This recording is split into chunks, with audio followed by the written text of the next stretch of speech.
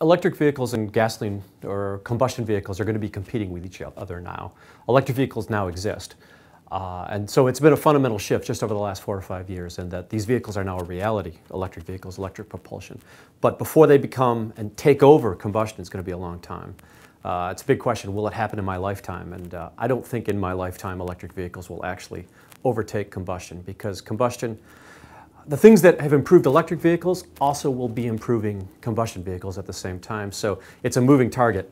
And as electric vehicles get better, combustion vehicles continue to find many, many new areas where they can improve better fuel efficiency, new cycles, interesting cycles that we tried back in 1910.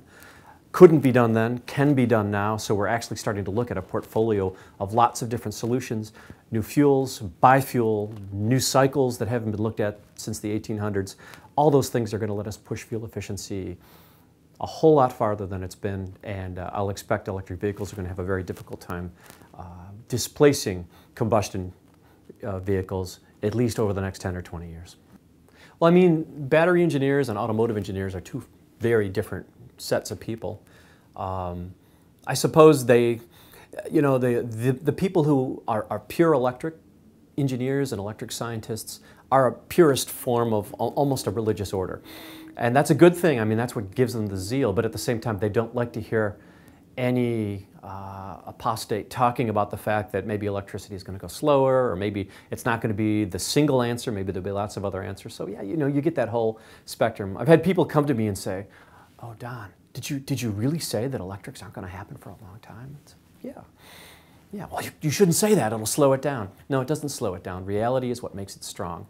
And it's the truth that tests these technologies, because if we don't test the technologies, they're not actually going to be able to compete. So we got to hit them really hard all the time and really come up with the correct answers as to how they're going to function. So yeah, you know, sometimes people who have dedicated their whole lives to a single specific technology will be upset when you criticize it, but you have to criticize it because you've got to know its weaknesses, because you've got to know what to work on.